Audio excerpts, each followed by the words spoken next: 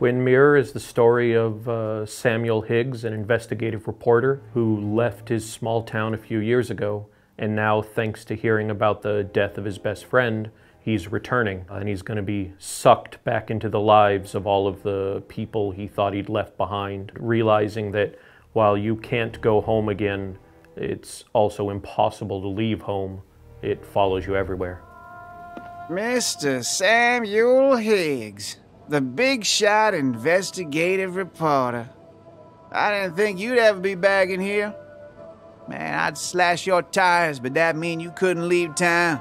Alors le jeu se passe dans la ville de Basswood et c'est une ville qui est un peu à l'image de la West Virginie, donc c'est-à-dire qui fait partie de la Rust Belt, donc qui était anciennement une ville industrielle, mais dans laquelle l'industrie est partie et les gens se sont retrouvés massivement au chômage. Et donc c'est un univers qui est assez dur. Déjà, c'est un bon contexte pour un thriller.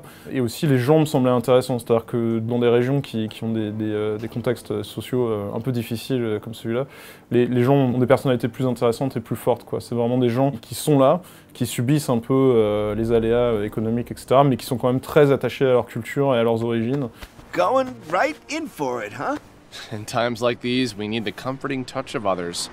At least I do. Le genre du jeu peut faire penser par certains éléments au film noir. Il s'agit d'un héros qui est à la dérive, démuni et se retrouve emprisonné par certains aspects dans une situation complexe qui n'est pas toujours de son fait et qui va se débattre avec ça, avec ses propres moyens.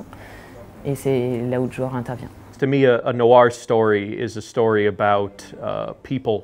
It's about characters interacting with each other in a very intimate and emotional way, and how that can get very dark sometimes. People always think that their lives are fated to go in one direction, and it's about the fact that it isn't, that the choices they make are what make bad things happen. Twin Mirror is very much about that.